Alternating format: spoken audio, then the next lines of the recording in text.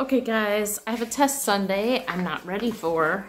So if you want to study with me, I'm going over NCLEX questions on biliary tract disorders. I think this is about your gallbladder, your pancreas, your liver, all that stuff.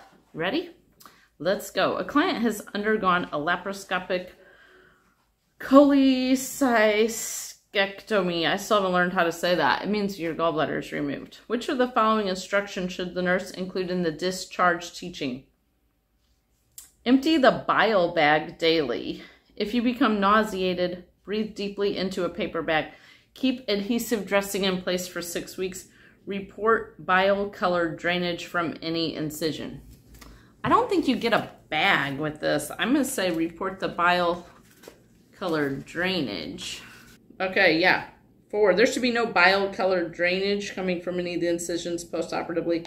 A laparoscopic cholecystectomy does not involve a bile bag. Breathing deeply into a paper bag will prevent a person from passing out due to hyperventilation.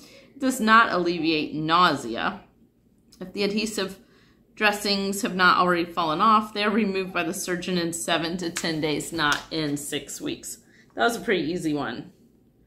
Except for saying that word is not. Cholecystectomy. Means your gallbladder is being removed. You don't get a bag.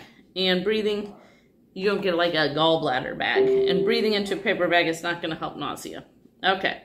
Question 2. A 40-year-old client is admitted to the hospital with a diagnosis of acute cholecystitis.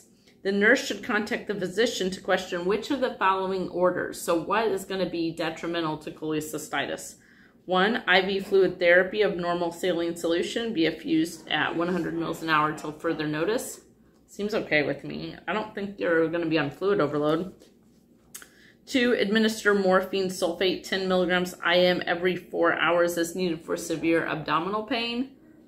I mean, you would be in a lot of pain. 3. Nothing by mouth until further orders. Okay, you're thinking he's going to have surgery, so make him NPO. That makes sense. 4. Insert a nasogastric tube and connect to low intermittent suction.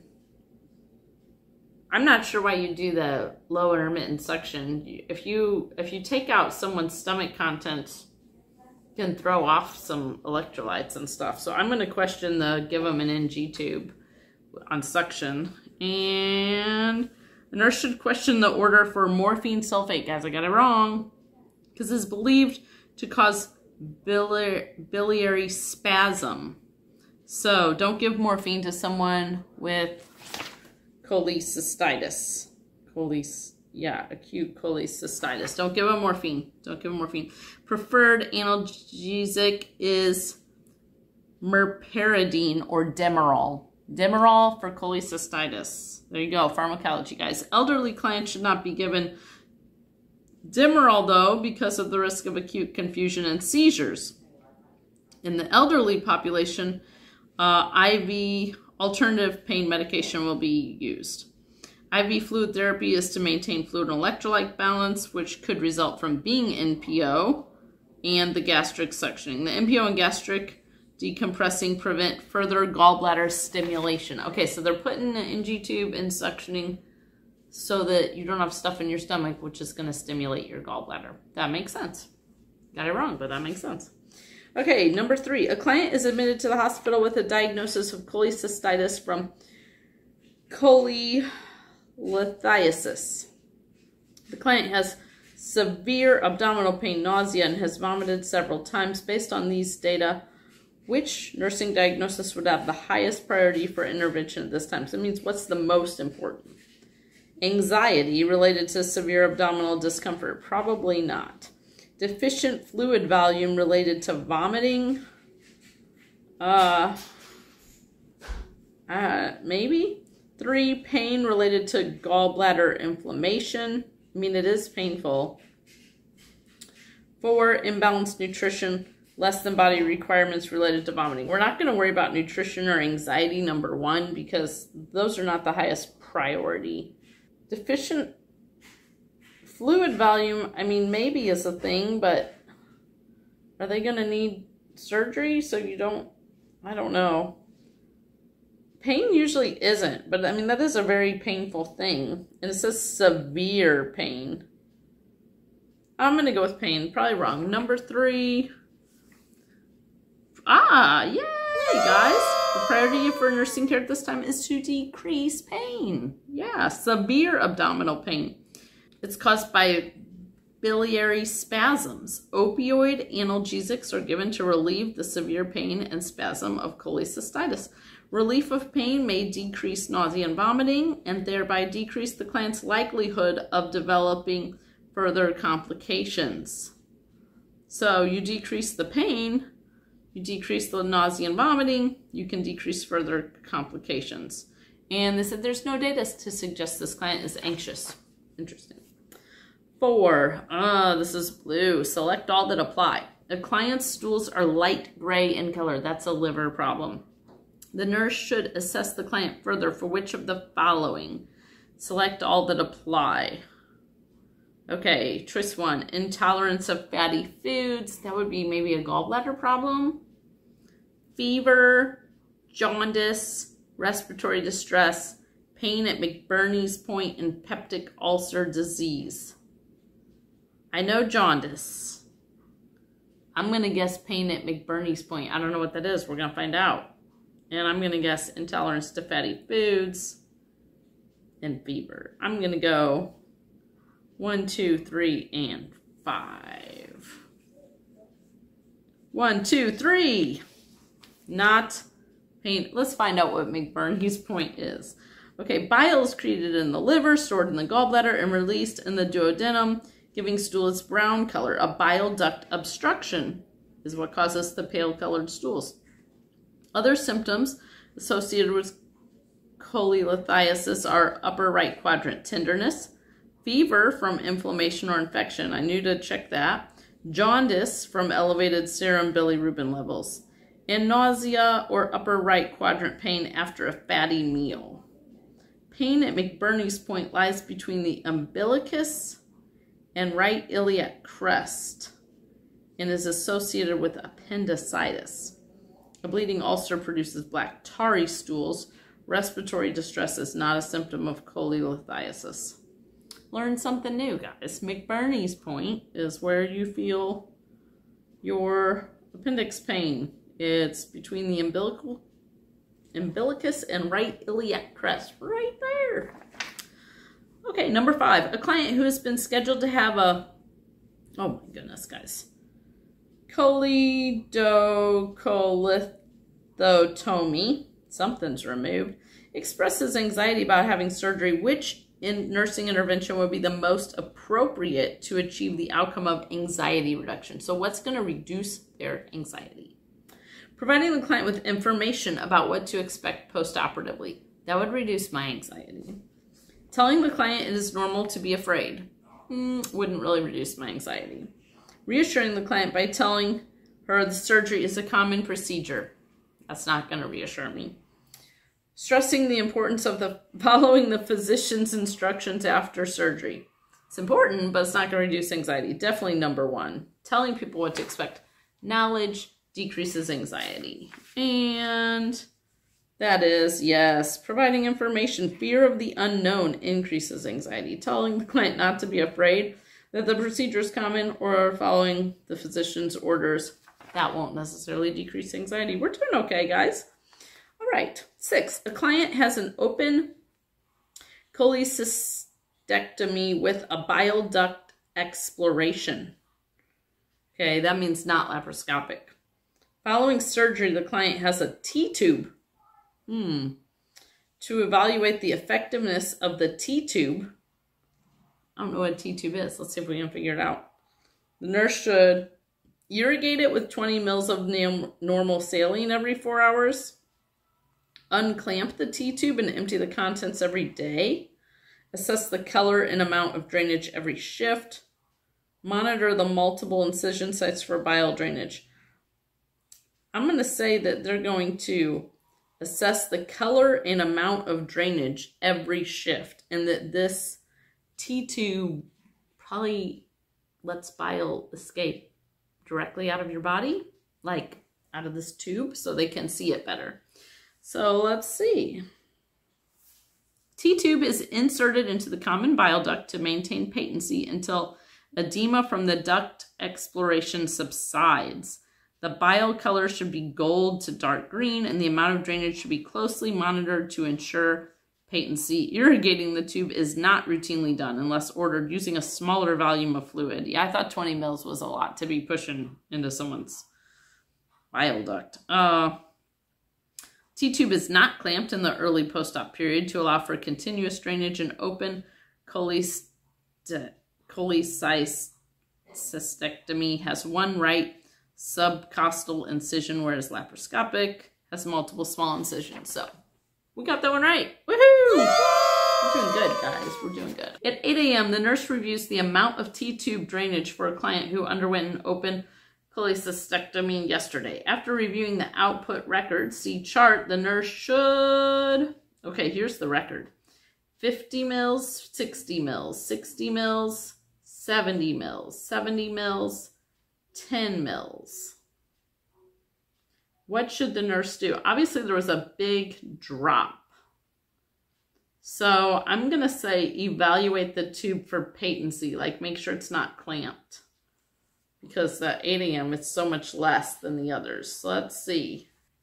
The T-tube should drain approximately 300 to 500 mils in the first 24 hours. And, okay, in the first 24 hours. But we're at the second day. And after 3 to 4 days, the amount will decrease to less than 200 mils in 24 hours. With the sudden decrease in drainage at 8 a.m., the nurse should immediately assess the tube for obstruction of flow that can be caused by kinks in the tube or the client laying on the tube. Drainage color must also be assessed for signs of bleeding. The tube should not be irrigated or clamped without an order. We got it right! Woohoo! All right, number 8. The nurse measures the amount of bile drainage from a T-tube and records it by which one of the following methods? Okay, how do you chart bile duct stuff? Adding it to the client's urine output? No, no way. Charting it separately on the output record, that makes sense because you keep track of intake and outputs.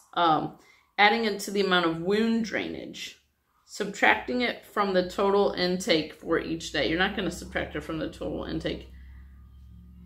I mean, maybe wound drainage, but I feel like no. I feel like it should be 2. It's separate. It's not a wound drainage. It's expected to drain. So we're going to go with 2.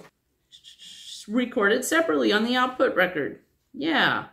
Adding the T-tube drainage to urine output or wound drainage makes it difficult to accurately determine the amount of bile, urine, or drainage. The client's total intake would be incorrect if the drainage is subtracted from it. We got it right! Woohoo! Okay, 9. After a cholecystectomy, I'm not pronouncing this right, am I, guys? The client is to follow a low-fat diet. Which of the following foods would be most appropriate to include in a low-fat diet? Which one's lowest fat? Bet we can do this. Bet we all get this one right. Number 1, cheese omelet. Cheese is fattening. 2, peanut butter. Peanut butter is fattening. 3, ham salad sandwich. Ham salad has mayo in it. 4, roast beef. I'm going to go with the roast beef. I hadn't read them before I said we'd all get them right. It was a little harder than I thought, but I think it's roast beef. Number 9. Lean meats such as beef, lamb, veal, and well-trimmed lean ham and pork are low in fat. Rice, pasta, vegetables low in fat when not served with butter, cream, or sauces. Fruits are low in fat. The amount of fat allowed in the client's diet after a cholecystectomy will depend on the client's ability to tolerate fat. Typically, the client does not require a special diet, but is encouraged to avoid excessive fat intake. The cheese omelet and peanut butter have high fat content. Ham salad is high in fat from the fat in the salad dressing. We got it. I bet you got it too. All right, number 10. A client with cholecystitis continues to have severe upper right quadrant pain. The nurse obtains the following vital signs. Temperature, 38.4 Celsius. Is that a fever? I think that's fever. Pulse, 114. That's kind of high. Respiration's 22. That's really high. Blood pressure, 142/90. That's kind of high. Using the SBAR Situation Background Assessment Recommendations technique for communication, the nurse recommends to the primary care provider for the client to receive Ooh, I'm going to recommend a drug. What drug should we give them? Hydromorphone, which is also called Dilaudid. Diltiazem, which is also called Cardizem. Meperidine, which is also called Demerol. Or promethazine, which is also called Phenagrin. I'm going to go with that. Demerol, because we said earlier that was a better thing and wouldn't like irritate the gallbladder. It might help with spasms, maybe? Let's see if we're right. Let's see if that's that Demerol. I am. Dilaudid. Womp, womp, womp. Got it wrong. Let's find out why Dilaudid, guys. Dilaudid should be considered for severe pain management. Okay, and they're in severe pain. It should be administered intravenously. Guys, I didn't even talk about that, but Dilaudid was IV. The second choice was oral. The third choice was intramuscular. And the fourth choice, it didn't say how, so maybe it was oral med then. But yeah, intravenously for rapid action. Intramuscular injections are painful and slower acting since meperidine's toxic metabolite can cause seizures. It is no longer treatment choice for pain. Diltiazem, a calcium channel blocker, is not indicated. Elevation of heart rate and blood pressure are likely due to pain and fever. Phenagrin is to treat nausea. Dilaudid, severe pain afterwards. Dilaudid via IV because it's quicker. All right, we've done 10. Let's keep going though. 11, the nurse prepares to administer Phenagrin, which is also called promethazine. That's for nausea. 35 milligrams IM as ordered PRN for a client with cholecystitis complaining of nausea. The ampule label reads that the medication is available in 25 milligrams per milliliter. How many milliliters should the nurse administer? Guys, this is basic math. If there's 25 milligrams in a milliliter, and we want 35 milligrams.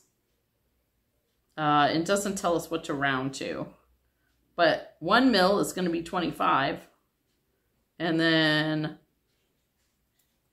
20.2 is going to be another 5, so 6, it's going to be 1.6 mils, I believe. That's doing mental math. I would use a calculator for real if this was for a test, but I'm in a hurry. Oh, yeah, I got it wrong, guys. Oh, I was adding 15, yeah. Yeah, use your calculator. So you want desired over have is how you do it, guys.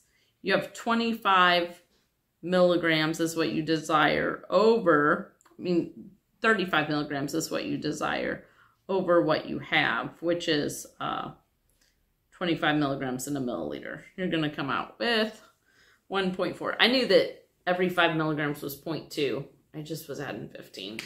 Yeah, mental math. Don't do that, guys. Double check your math. Because those are easy ones to get right. Those are easy ones to get right. So double check it. It's easy to make a little mistake, but you can double check it and know if your math is right or not. I got time for one more, and then I got to go to my online class. The client undergoes a laparoscopic cholecystectomy. That means lots of laparoscopic, lots of incisions. Which of the following dietary instructions should the nurse give the client immediately after surgery? You cannot eat or drink anything for 24 hours. You may resume your normal diet the day after your surgery. Drink liquids today and eat lightly for a few days.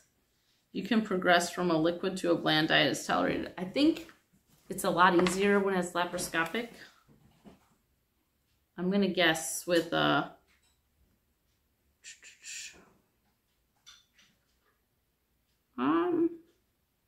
don't know. None of these are super serious. Let's say drink liquids today and eat lightly for a few days. But I don't know. Let's see. Number 12.